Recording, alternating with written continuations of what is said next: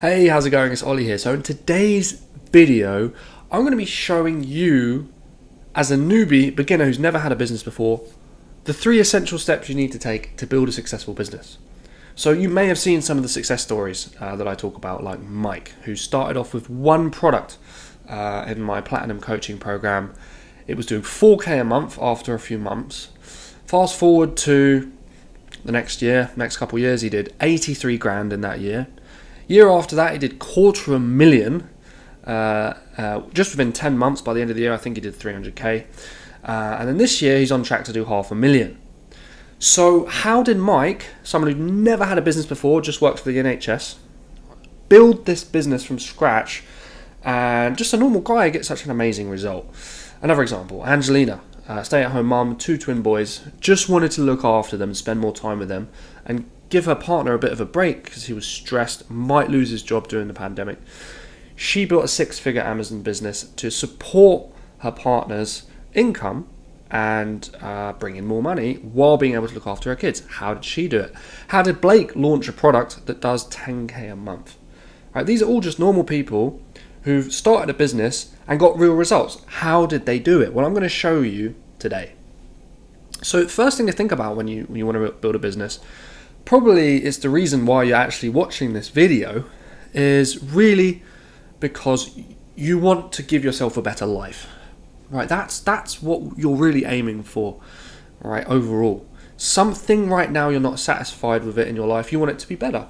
It could be that you want to quit your job and do something else. It could be that you want to live somewhere else. You want to have more holidays. Maybe you want a better lifestyle. Maybe you want to be able to give money away or help people, or there's always going to be a reason why you want to get started, why you typed into YouTube how to build a business, right? So what do we need to be able to do all those things? Very simple, right? We need money. There's nothing wrong with wanting to earn more money. Like, that's totally cool. All you have to do is provide more value to the planet, do more cool stuff for people so they pay you and you can get as much money as you want. So how do we get more money? Well, as a new business owner, there's 3 areas you really need to work on if you want this to be a reality, not just a pipe dream. The first one is mindset. My iPad's playing a joke on me. Here we go, mindset. You need to develop a good, strong mindset. Now, you've probably heard business owners and gurus or whoever talk about building a good mindset. They don't always explain what it really means and what it contains. Like, what does a good mindset consist of? Well, the reason you need a good mindset is because if you don't have a strong mindset, then you'll never get started in the first place. You might see some opportunities out there in the world, but you'll just be like, nah, that's probably not for me. You'll be blind to those opportunities, which could make you a load of money, but you'll just go, I don't think I'm capable. Or you'll get started with an opportunity, but then the second the going gets tough, you'll quit, right? In fact, most of my success stories from clients who built Amazon businesses didn't get lucky in the beginning. It was a hard slog for a while. And the reason why they got success eventually is because they just didn't quit. So how do you just not quit? Well, first of all, you need belief. That's where it all starts. You have to believe, first of all, in yourself, right? That you have the capabilities to do this. And you also need to believe in the opportunity. You need to believe that you can make money on Amazon. If you don't believe in those 2 things, then it's just never going to work. Another thing you need is self-efficacy. Self-efficacy. This is belief in your capabilities, right? And this belief will help you stay in the game. So, for example, Colonel Sanders, who launched KFC, came up with this recipe, 11 herbs and spices on this fried chicken. Legend has it that he spoke to 1,009 businesses to try and franchise KFC until he finally got some success. So the question is, why did he keep going 1,009 times? Why didn't he just go after, say, the 50th time or the 400th time? Why didn't he just go, this isn't working? Well, because he had self-efficacy. He thought, well, I can make this happen. Right, I can do this. I'm going to keep going until it's done. You have to develop that level of just pure arrogance, right, if you want to succeed. The third part of having a good mindset is state management. essentially, state management is being able to control your emotions, or in other words, not letting them get the better of you. Now, we all have subconscious instincts. It could be the instinct to just lie on the sofa and watch TV. It could be the instinct to eat, right? You have to take control of your instincts and not let them take control over you. In other words, when you feel like crap and you're having a bad day, do you succumb to that and not do any work, or do you just get on with the work anyway? This is state management. Now, state management comes a lot easier when you have strong beliefs. For example, let's say you're a mother and you have a kid, right? Some days you're not going to wake up and feel really motivated to be the best mother ever. You're not going to be like, I really want to feed this kid the perfect food. I really want to do the best things for them. I really want to, just be the best example I possibly can. Some days you're going to wake up, you're going to be tired, you're going to be grumpy, right? You're going to be annoyed at your partner, annoyed at your family, annoyed at the world. On those days, do you just ignore your kid and not feed him? Of course not. You still do it, even though you don't feel like it. Why? Because you believe you have to. Otherwise, the kid will die. You have to have that same kind of intensity of belief with your business. You have to believe you have to do it. And if you do, state management becomes easier, but still you have to learn how to feel empowered when you don't feel empowered. You have to feel certain when you don't feel certain, right? You have to be able to take control of your emotions, and that will push you forward to success. Final thing with mindset is goal focus. Goal focus. So what's goal focus? Well, it's being crystal clear on your outcome, figuring out why you're doing this, getting really specific about why you're doing this, and getting clear on what that means in terms of numbers, like a black and white goal.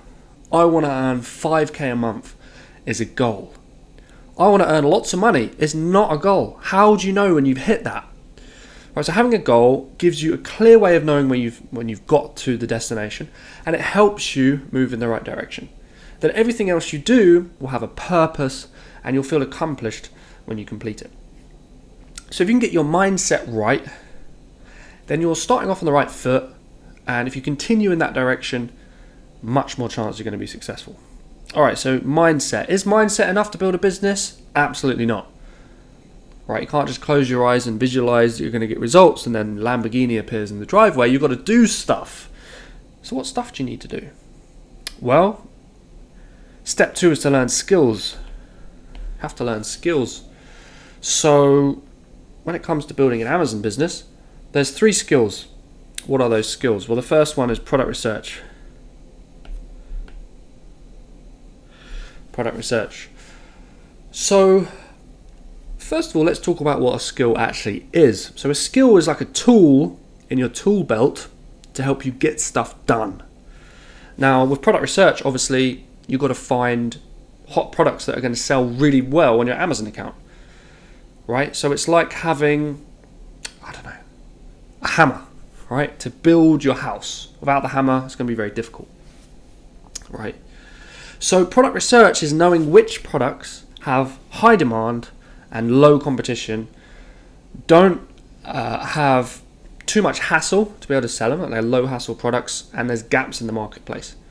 If you can understand how to research these products, analyze these niches, make good decisions about which products to sell, you'll have a much more potential to actually make money. All right, so you need that skill to put the right products into your inventory. The second skill you need is sourcing.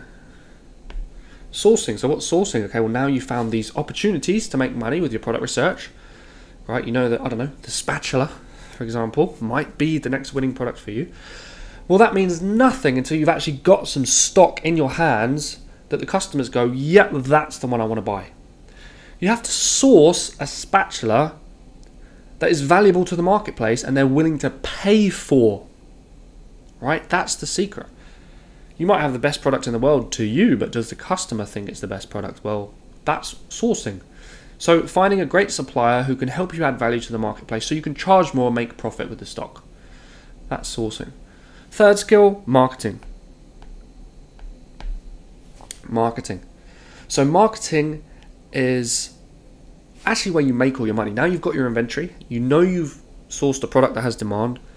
Now you've got to show it to the marketplace. So it's really about demonstrating the value that you've added to the marketplace and getting the product visible, right? So how do you demonstrate value? Well, you create an amazing listing on Amazon. You get loads of reviews. So when the customer sees the listing, they see the page, they go, wow, this really is a valuable product, and here's why. I can see why, right? To get the product visible, you can use advertising, you can use SEO, you can use keywords, you can do content marketing. There's loads of ways to get the product visible so customers can see it and it's on page 1, and then they'll click it and buy it. If you do all these things right, you can get 5, 10, 20, 30 sales a day, and that's how the business starts to grow. So you can see, without these skills, you'll get nowhere, right? If your product research sucks, you'll launch rubbish products that don't sell. If your sourcing sucks, then no one's going to buy the product you offer because it's not adding any value. And if you don't have the marketing skill, well, then no one's going to see your products, no one's going to see why they're so valuable, and no one's going to give you any money, right? So you need these skills coupled with the mindset to actually build the business. It's like having the hammer, right? You need that to be able to build the house. All right, on to step 3. Step 3, possibly the most important step, is strategy. Strategy. So what is strategy? Well, strategy really is the steps.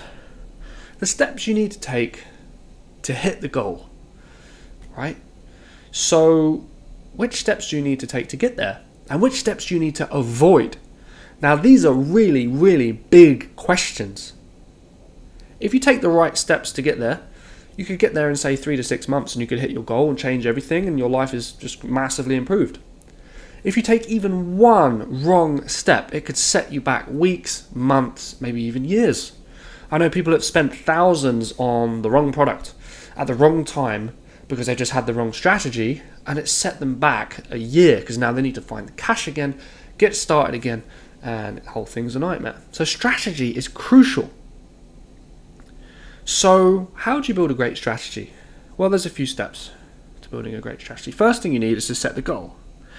Remember, we talked about mindset. You need to be goal focused. Well, this is where you create the goal, right? And we're going to start to map out all the things that goal includes. So for example, how much money do you want to earn? That's supposed to be a pound sign, by the way. How much money do you want to earn? Where do you want to live on the planet? That's supposed to be a planet, by the way. Right? What kind of house do you want to live in, for example? Whatever's important to you should be tied to your goal. This makes you more focused, makes you more excited, and just gets you clear on really why you're doing all of this. Because, you know, it's not easy. You want to be excited and motivated. When you're clear on where you want to go, the next thing you want to do is get clear on where you're starting. Where are you starting from? Like, where are you now? How much experience have you had building a business? How much cash do you have? Right? What's going on in your life right now? How much time do you have? What things do you not like about your life at the moment? What things do you like about your life at the moment? This gives us the starting point, right? And so when you have your goal and your starting point, the next thing you can do is figure out what's keeping you from being at the goal. Like, what's missing? Why aren't you making 5k a month? Why don't you have $500,000 a year business? Well, it's probably because there's a few roadblocks along the way. Or in other words, just things that you need to do to get there, right? So for example, what would be the first thing you need to build your Amazon business and hit the goal? The first roadblock that's facing you right now? Well, it could be that you don't know what product to sell. That's a very common one, right? Okay, you need a product to sell. You may also need to open your Amazon account. All right, you may also need to understand how the tax stuff works. All right, cool.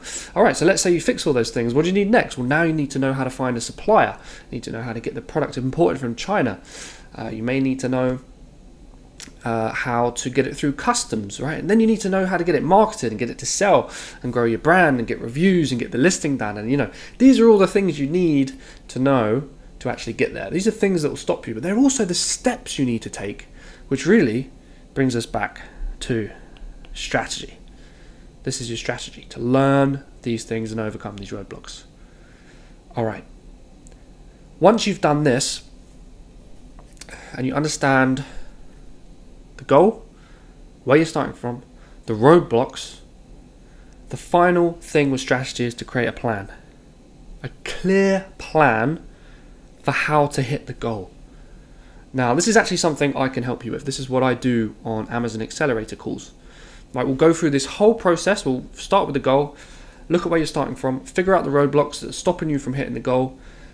Then together we come up with a plan to help you get there in the fastest way possible, as in 3 to 6 months, not 5 years. Because the strategy is the bit that's difficult. Now, you might need to work on mindset. You might need to learn skills, right? You might need to understand which steps to do first. This is what we'll do.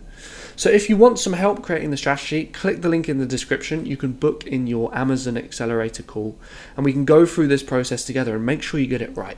Because if you get this right, then you can build a really successful business.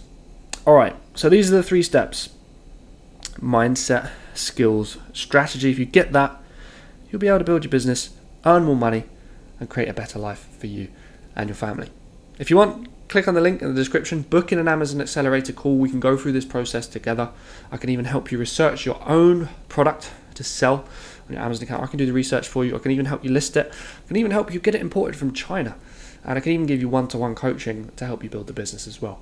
Click the link, book in your call, we can have a chat. Other than that, thanks so much for watching this video. I hope it helped you, gave you some inspiration. And subscribe, hit like, leave a comment, and I'll catch up with you very soon.